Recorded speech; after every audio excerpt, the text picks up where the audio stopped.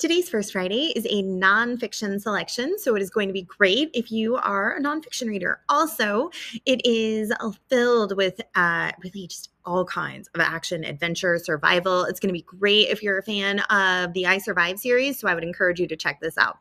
So, because this kind of starts like right with the action, it doesn't really tell you what the whole book is about, so I'm going to read the description for you.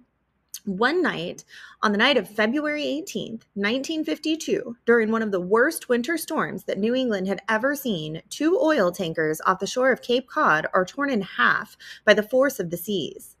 For the men on board, survival seems impossible. What follows is a harrowing Coast Guard rescue in a small lifeboat where four young heroes beat the odds and bring more than 30 stranded sailors to safety.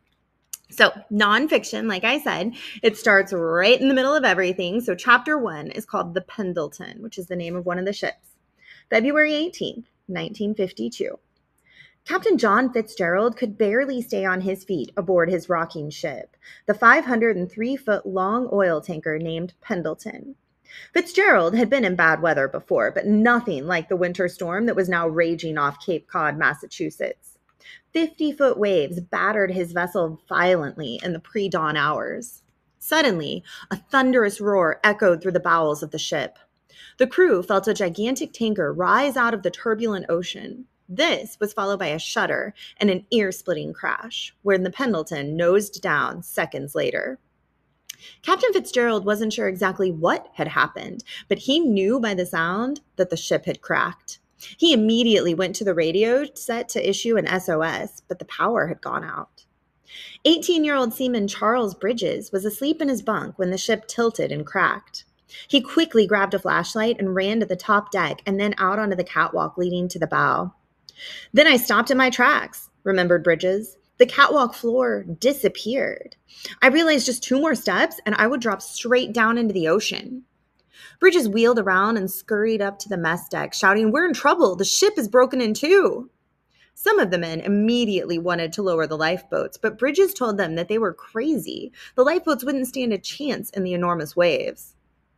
When the ship split in two, Captain Fitzgerald and 7 other men were on the front section called the bow. Their half of the ship now drifted away from the stern, the rear section, where the chief engineer, Raymond Seibert, and Charles Bridges huddled together. George "Tiny" Myers, the ship's cook, tried to stay positive. He was a large man, weighing about 300 pounds. Usually, he was singing or joking, but today, he encouraged the men around him to be brave and to work as a team. It would be a big team because a total of 33 men were on the stern. The sailors on the back half of the ship knew the radio was in the bow.